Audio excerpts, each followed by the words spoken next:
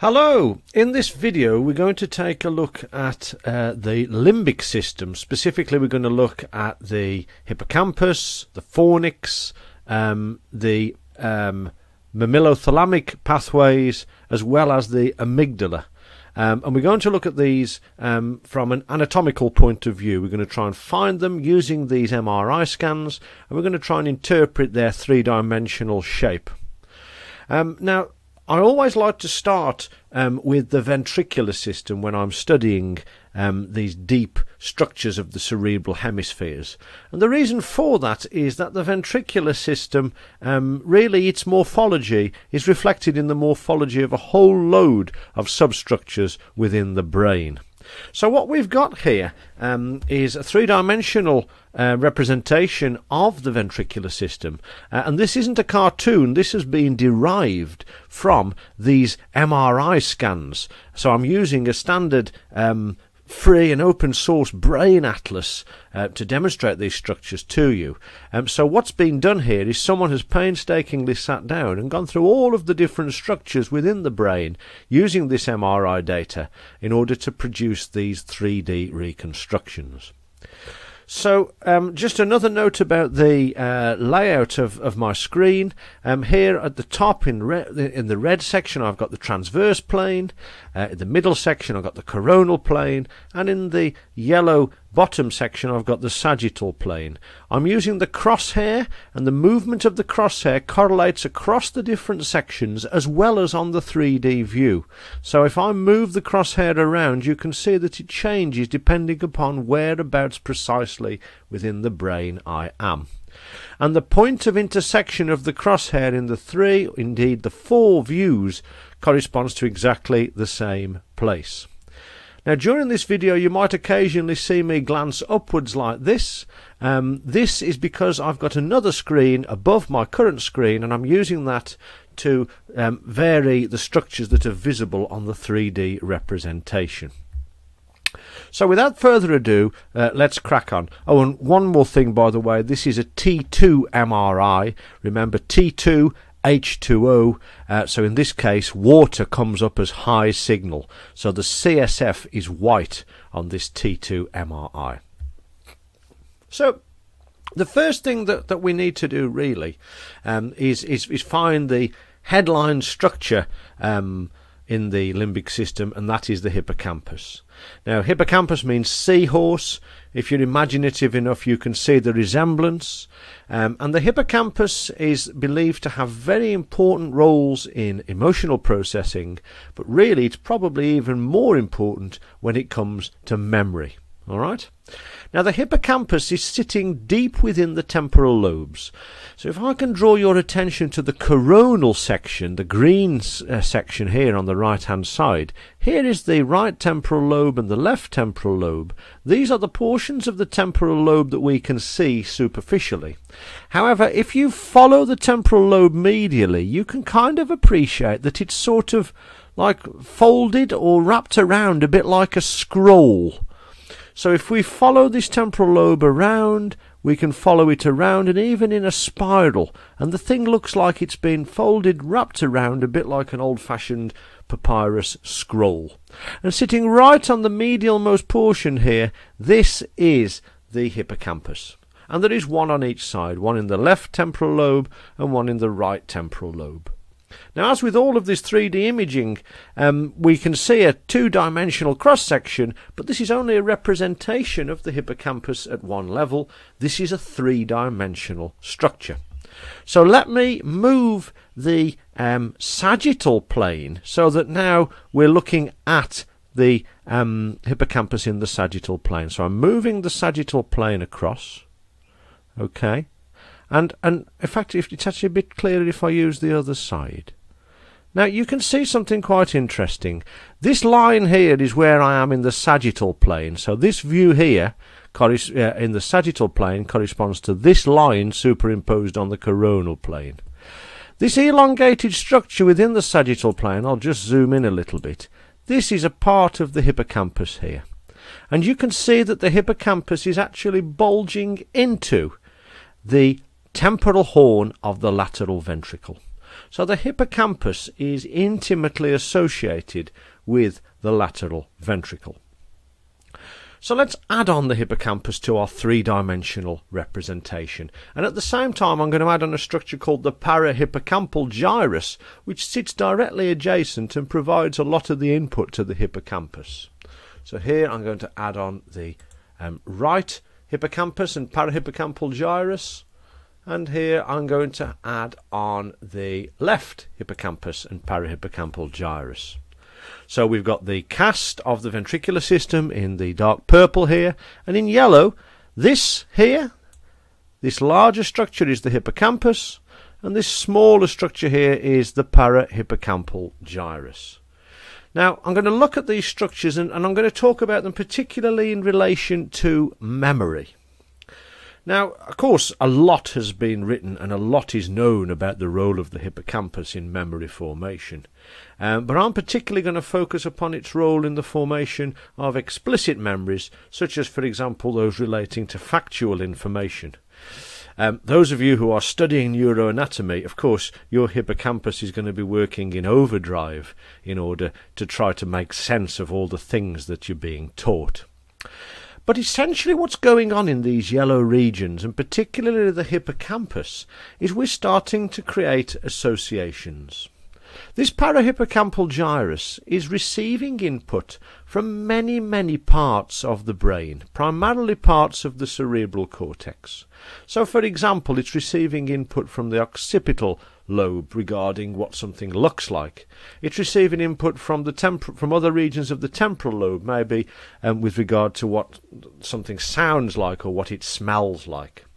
So this parahippocampal gyrus is taking multimodal inputs from all across the cerebral cortex and starting to funnel them in to the hippocampus here. Okay, and within the hippocampus we're starting to create these associations which are going to end up being laid down in long-term memory. Now the hippocampus, we have one on each side related to the temporal horn of the lateral ventricles. However, an area of the brain is no good unless it has got an output, unless it can actually send information to another region of the brain. And the major output region of the hippocampus is a structure called the fornix. Okay, the fornix. So let me add on the fornices for you. And I just need to have a little look around here. Okay, so there's the left fornix, and then here we have the right fornix. Now the fornix is white matter. Okay, so red, that's the fornix here, and you can see once again that it's sitting very closely related to the lateral ventricle, curved just like the lateral ventricle. The fornix is white matter, and it represents the major output pathway of the hippocampus.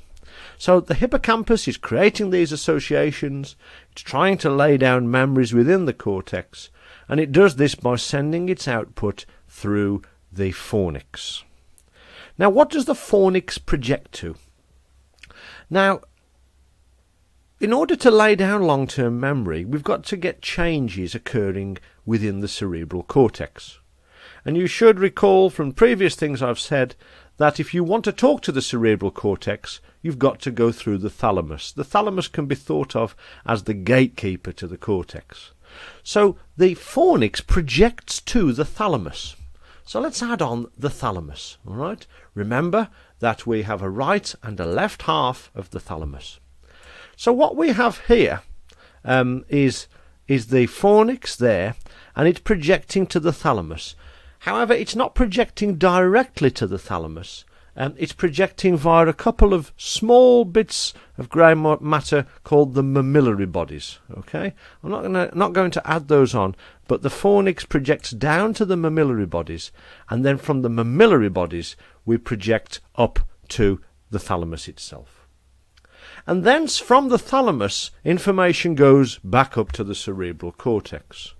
So what we have got is we've got a reverberatory loop, if you like, a loop that goes around and comes back on itself. Information comes from the cortex, down to the hippocampus, out through the fornix, via the thalamus and back up to the cortex.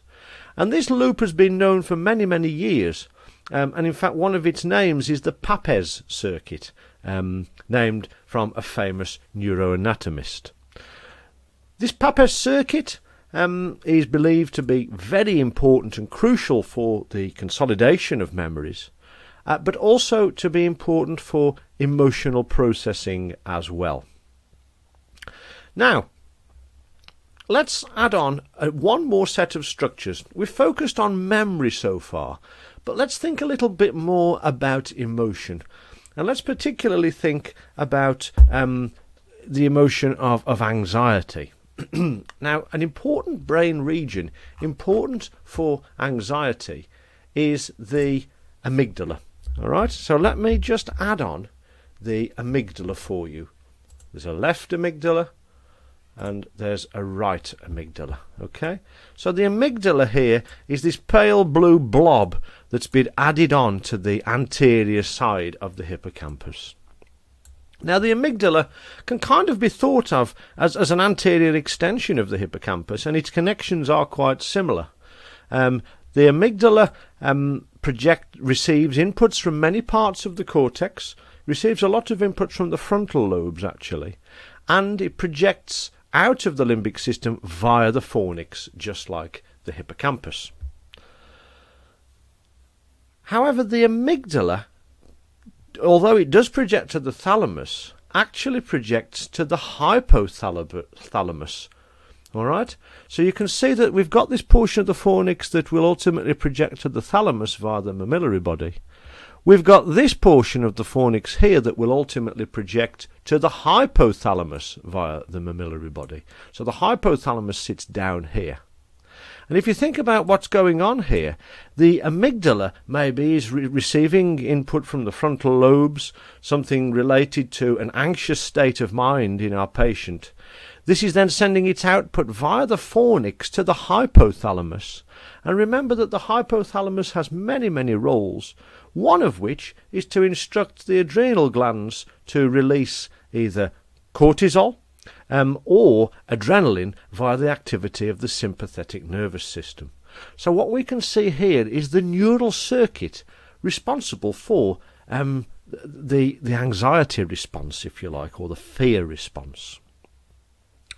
One or two additional bits to note about the anatomy of these structures. Let's zoom in on the transverse section, and I'll just clear the crosshairs there, and let's just look at the coronal section first. Here we said is the hippocampus, okay, and if I put the crosshair there, if I put the crosshair just there, you can see that we're there on the medial aspect of the hippocampus. Now actually where we are here corresponds approximately to the location of the uncus. Okay, it corresponds roughly to the location of the uncus, which is the medial-most portion of the temporal lobe. If you look at the transverse section up here, can you see how close we are sitting to the midbrain? All right, so the uncus of the temporal lobe contains some of these structures, and they're sitting themselves very close to the midbrain. So if we get this uncal herniation, partly we are forcing parts of the hippocampus and amygdala medially to compress the midbrain itself. So that's all I wanted to talk to you about really with regards to the three-dimensional anatomy of the limbic structures and their relation to the MRI images. Thank you for listening.